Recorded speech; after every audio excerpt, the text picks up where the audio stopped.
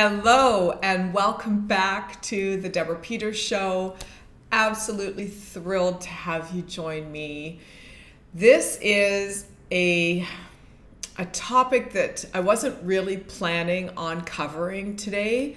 However, I had lunch yesterday with a very good friend of mine from New York, and the conversation came up around resolutions. Actually, the question came up, do you have your resolutions clear for 2020?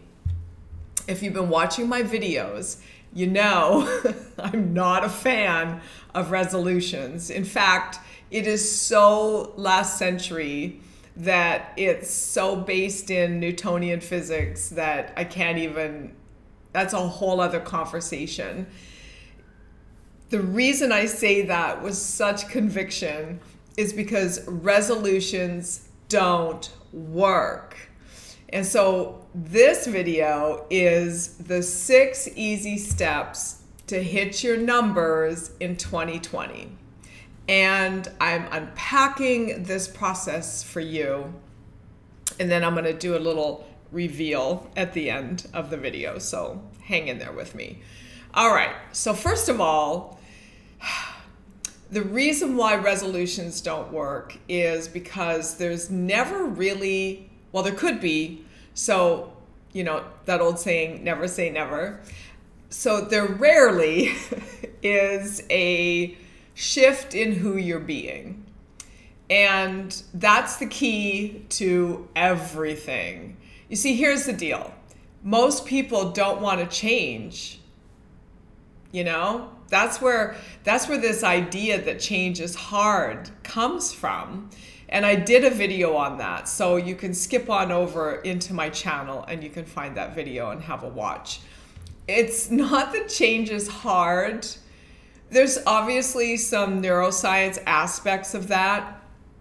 But most importantly, most people don't want to change. They want to keep doing what they're doing, and then they want different results. They want to keep thinking what they're thinking, and they want a new life. They want to keep allowing themselves to feel negative emotions and ponder limiting beliefs, talk about limiting beliefs, but they want to have more money, more happiness, more health, more freedom, whatever's on the laundry list, okay? So that's the first step, you guys. You have to be willing. You have to desire change. You have to ask for it. I can tell you from personal experience that when you ask, it is given. And I'll give you just a simple example. So yesterday, after that lunch and during that lunch, I said, you know, one of the things that I've identified that keeps me from going to the next level is self-discipline. And for those of you that follow me, you're probably rolling your eyes going, she's probably the most self-disciplined person I know, because I'm always talking about structure, right? And I do have my life really well organized, yet I can still improve. I can still get better. I can still expand my capacity for dialing in my mind, because that's what I'm talking about in terms of self-discipline, and really paying attention to the triggers when I am willing to distract myself, when I'm willing to allow myself to be distracted. And we all do it. So with that said, as I was kind of winding down last night, one of the things I was thinking to myself, one of the thoughts and one of the questions I was posing to my higher self, because I talk to myself all the time, we all do, and if you think you don't, then I would beg to differ, because everyone talks to themselves all the time. You just may not be aware that you're doing it. So that would be your first step, is to get into this place of self-awareness where you're actually aware that you talk to yourself. Then become aware of how much what you're saying to yourself is actually negative. So you've got some work to do if you're starting at that point. And that is not what this video is about. So let me get back to the 6 easy steps to hit your numbers this year. It's always good just to give a little back end process on it so you've got a foundation, right? The point I'd like to make is that when I asked myself this question, first of all, I acknowledged that I can discipline my mind more effectively. And then I said to myself, well, I would really like to be more effective at that. And as soon as I started talking that way to myself, my mind started to show me, or my higher being, spirit, God, whatever your belief system is, okay, started to show me how I can do that. So the how started to present itself. And see, this is the key. Because if you think you need to know how to do something before you can do it, you're holding yourself back. What you can do is you can ask yourself, okay, show me how to make this transition. And then the inspiration starts coming, the ideas start coming, the epiphanies start coming, the thought processes might come from within, might come from without. You might go to the store to buy something and you see something on a billboard, a message of some sort, on a bumper sticker. You know what I'm saying to you? Like, it just comes to you. So with that all said, in order for this exercise to actually have any value to you, you have to want to be different. You have to be willing to become a better version of you. You have to be curious enough to ask yourself to expand. You have to be curious enough to say, hey, what else am I capable of that I haven't even thought of yet? Or what else is possible that I haven't given myself permission to explore? Okay, so that's your first step. And this is the key to getting anything you want in your life that's bigger than what you've currently got. You have to start with the willingness and the curiosity to be a different version of you. I used to say this question at the beginning of the NLP trainings and the certifications that I used to facilitate. So I offer it to you here today.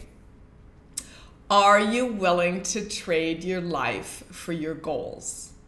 And you know what was interesting is some people in the room would become angry at me. I remember one time saying, I'm losing my mind. And then I made a joke and I went, I'd be happy to lose my mind because the way my mind has been firing is producing limiting outcomes. And I would love to have greater outcomes. And this lady in the class said, what are you talking about? I want to lose my mind? And I was like, wow, okay. So that's where we want to start. You have to be willing and desirous. You have to desire to become a different version of you. You know, for those of you that are tuning in and watching, I want to share this with you. I'm going to do a whole video actually on eye patterns because eye patterns are key. So if you see me roaming around, it's because the way my computer is set up, in front of me I have these gigantic windows and I stare up at the sky a lot because the information just flows. As soon as I pop my eyes up, I'm a very visual person. And that's another key for another time, is to learn, like, what is your modality? Are you visual? Do you get things visually? Are you auditory?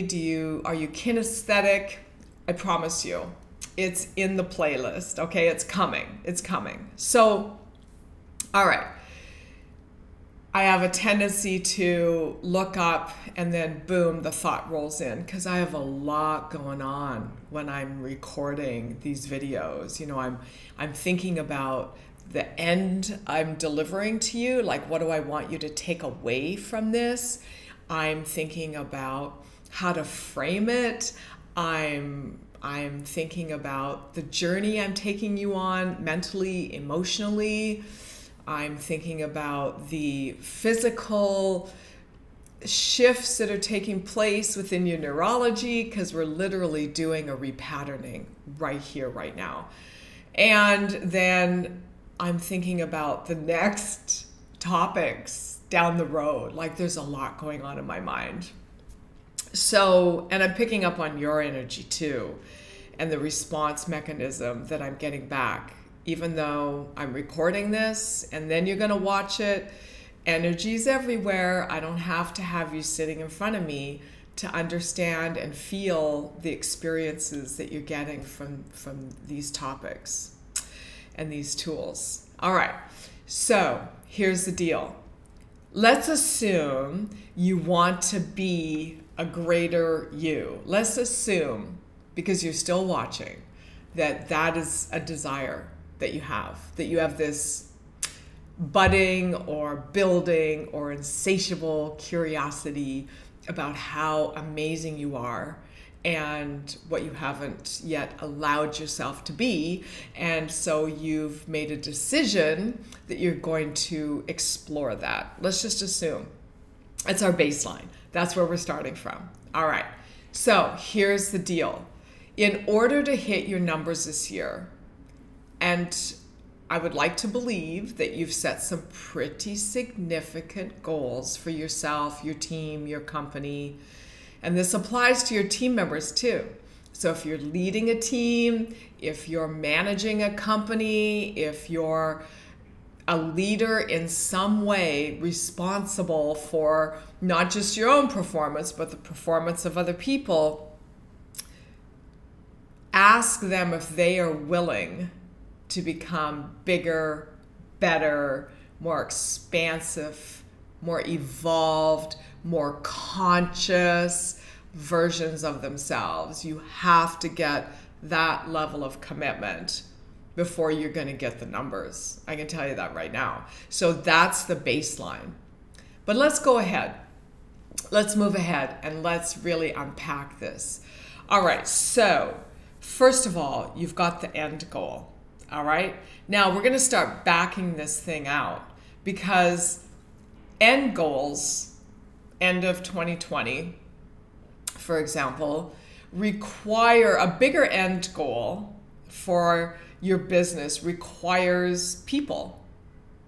Unless you're a solopreneur and you do not desire to have any people working for you, which is fine, it still requires people as clients or people to buy your widget. You know, maybe you're not offering a service, maybe you're offering a physical product. There's still people involved. Okay, so we're backing it out. So the people, then what we want to look at is the processes. So what are the processes within your organization, within your business, that are required for people to step through or utilize? All right. Then from there, we've got your systems. So what are the systems? So we're backing this out. Again, we're reverse engineering it. And I've done a whole video on reverse engineering. I'll continue to unpack this as this quarter, this Q1 of 2020 unfolds. So with that said, now within the systems, you know, we're really looking at your business model at this place, your systems and your structures. What is your business model? Do you have that mapped out? Can you identify your customer segments, your key partners, your key resources, and your KPIs? Identifying the execution point, identifying and being aware of what your key performance indicators are so you can actually track this thing. It's so important to have this set up with a meeting rhythm that really holds all of it and you and your people accountable. So as you back this out, it takes the guesswork out of the execution, who's doing what, with what resources, when are they doing it, and eventually it produces the how. I'm all about the smallest change for the biggest result, and then looking at what the key performance indicators are so you can actually track what worked, do more of that, and then turn your focus away from what didn't work and put it on what did work. Instead of trying to fix the problem, you just get more of the problem. Instead, putting the focus on what works and advancing that and building on that and growing that. And then having the dialogue with yourself and with your team around all of this that is focused on moving forward. Stop looking at the past. Stop looking back and trying to figure it out, It's why the rear view mirror in your car is like this big and the windshield is like massive, right? It's about looking forward. It's about moving forward. It's about creating your future. Take your focus off of the problem and build and build and build and move toward the future, and keep doing those energy pulls and bring the future toward you. And it creates this perfect moment of synchronicity when you move toward the future and the future moves toward you, and then poof, there you've got your results in front of you. And you're like, wow, that was actually easier than anything I've ever done in the past. And this is my point to creating this for you. You see, the biggest challenge you're going to run into when it comes to raising the bar on more money, more love, and by the way, money and love are the same vibration. So when you start loving on your business, when you start loving on your team, when you start loving on yourself, then suddenly the money starts to flow. I did a video on this at one point too about a top executive that I coached at Merrill Lynch. And I said to him, you can't browbeat yourself into success. He had come from a pretty abusive childhood, and his dad just constantly, beat on him verbally, mentally, emotionally. And it's created this young lad that then became this high-performing man that nothing was ever enough. Nothing was ever good enough. He was never good enough. And so if you're coming from this place of not enoughness, yeah, you can bring in the beans. You can definitely generate the success, but you're going to hit a wall. And when you hit that wall, you have to flip and go from having these intense, negative, away from drivers, which are always negative emotion and limiting beliefs. And you have to flip it. You have to flip it on its head, and you have to start moving toward what you want.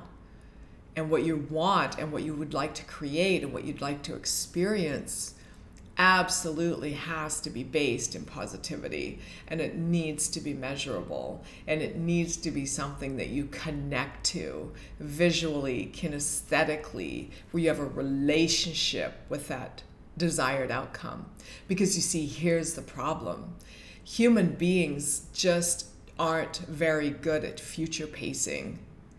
And learning to future pace is what takes you out of the past. It's what takes you out of now, because now is already the past. What you've experiencing right here and now is a product of what you did in the past in terms of behavior. It's a product of what you planned in the past in your mindset, in your self-talk. It's what you pondered in your thought process and what you ran as an emotional program or a series of emotions. Stop it. You see, stop it, because that's what created this now. If your now is wonderful, then start future pacing and use this exercise and move more toward what you're creating. And I'll do a future pace video at another time. So that's what I have for you today.